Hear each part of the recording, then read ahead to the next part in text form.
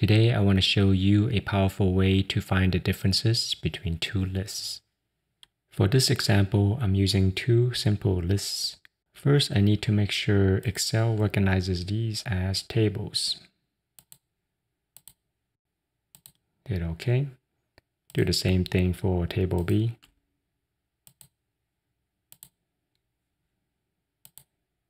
Now I want to bring these tables into Power Query.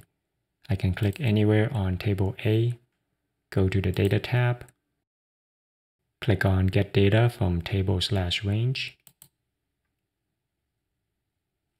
We have our table in Power Query. Let me rename this table name.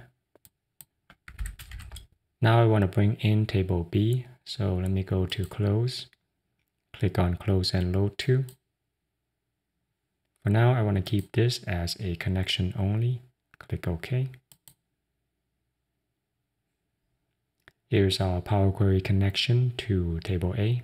To bring in table B, I'm going to right-click this time on any one of the elements. We can see that the same option is available on the menu. Select it. And here's our table B. Let me rename. Okay, now we are ready to do the difference between A and B. The first thing I'll do is table A minus table B, which means that the values that overlap with table B should be removed. So 6 to 10 should be gone. I expect the result to be 1 to 5. Okay, make sure table A is selected. Go over to Merge Queries. Select Merge Queries as New. Table A has already been selected up top. Let me select table B. Notice that the OK button is grayed out.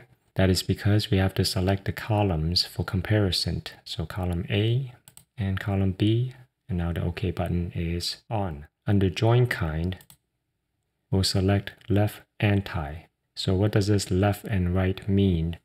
Imagine table A is on the left side of the comparison, and table B is on the right side of the comparison. Left anti refers to the left table, which is table A. So when we do A subtract by B, we want to keep the elements unique to table A. So we want to choose left anti. Click on OK. Here is our A minus B. The second column is not going to be useful, so let me delete that. Okay, now we can do B minus A. There's a couple of different ways we can do this, but to stay consistent, I'm going to select table A again. Go up to Merge Queries as New. Select table B again. Select the columns for comparison. Now this time, instead of left anti, we'll select right anti. As you can imagine, if I were to swap these two tables and put table B up top, table A on the bottom, then I would select left anti. So whichever join kind that we select, it depends on the arrangement of the two tables. Again, the one on the top is the one on the left, the one on the bottom is the one on the right. So to keep the unique elements on the right side, table B, we select right anti. Hit OK. Here is our B minus A. Let me expand this. As expected, the numbers 6 through 10 is gone, and we don't need column A. Now with these two tables, we can find the symmetric difference, which are the elements that are unique to table A and unique to table B. So it will be a combination of A minus B and B minus A.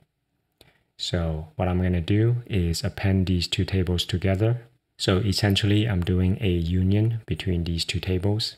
The key to making the union work is that the column name in both tables has to be the same. Let me rename it to something generic. I'll call it diff for difference.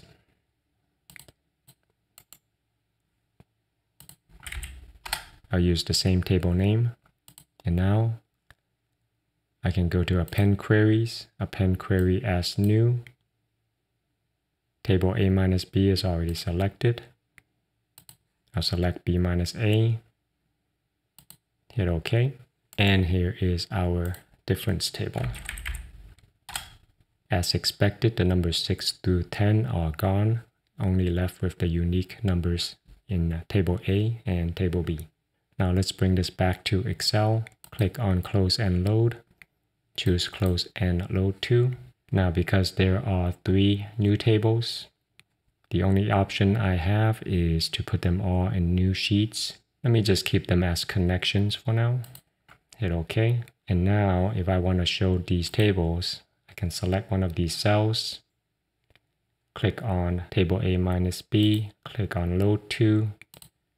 Load it as a table. It's going to drop in cell E1. Hit OK. Here's the A minus B table. Do the same to the B minus A table. Select table. Let me put it on F1. Hit OK. I'll do the same thing to this table. And I'll put it on G1. OK. These column names are a little bit confusing because they're all the same. Let me move them down. Up here, I'll just name what the tables actually are. Now what happens if I modify the table? So let's say I add a new number, 16. Go up to Data tab, click on Refresh All. You can see that 16 got refreshed into our tables. And that's it. Let me know in the comments if this was helpful to you. If it was, please consider subscribing.